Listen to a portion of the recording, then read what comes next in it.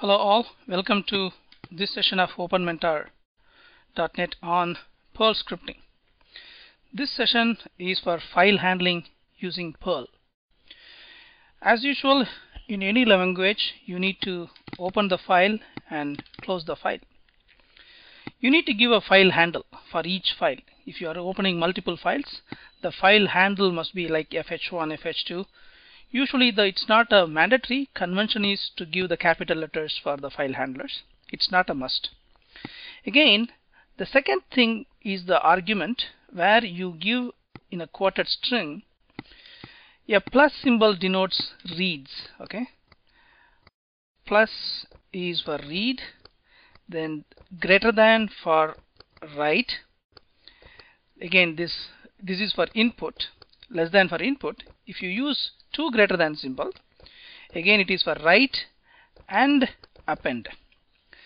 So we have to give, if I want to give read and write, I will give plus and the greater than symbol, then your file name. Be careful whenever you are giving a backslash, you give two backslashes as an escape sequence. So right now I am trying to open a file in a read write mode. So this plus is for read and this greater than for write mode. If the file does not exist, it will create it. Now what I'm going to do is, so first open, finally close. In between I want to write something. I simply say print fh, do not give a comma. Now I'm going to say this is first line in file. Then I make another line. This is second line in file. So we have got open statement, two print statements on the file handle, so it will directly write to the file. Now let us execute this perl6.pl. Perl p6.pl. It just came out. It's no problem. If it had got an error, it will show. Right now it has not shown any error, so that means it is successful. Let us say dir myfile.txt. It's there. Then let us type it. Type myfile.txt. It says this is first line in file. Immediately after that, this is second line in file.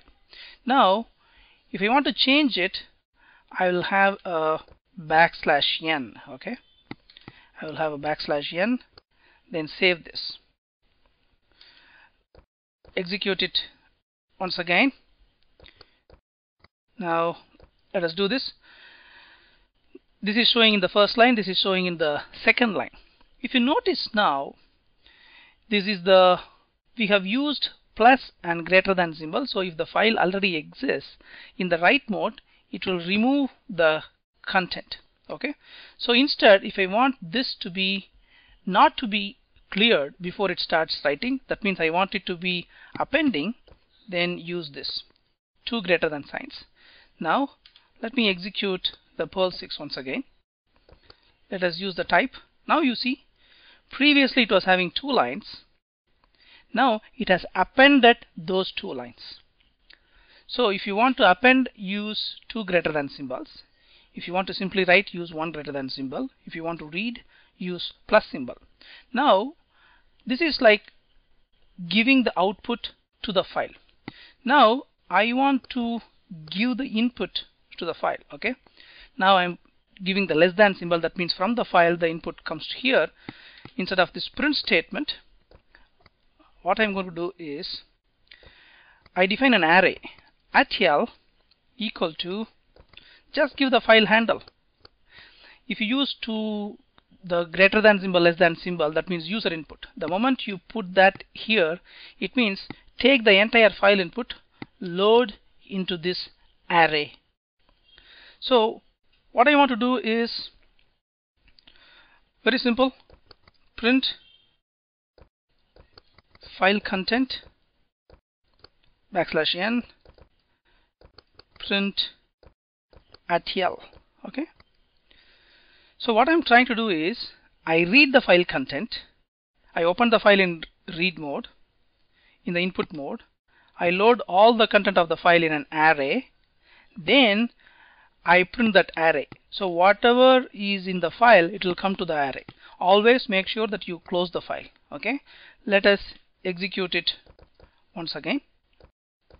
Perl p6.pl. Now if you see here, file content, it read the content into the array, then it is showing that array content. So if you type the same file, type myfile.txt, it's the same thing. So we gave a print statement, file content, then it is coming from the array. So it is very easy to handle files using Perl. So you have plus for read, greater than for write, less than for input and read only mode, greater than for write and append mode. So always make sure that you give different file handles for different files. Always make sure you close the files before you exit the program. Thank you.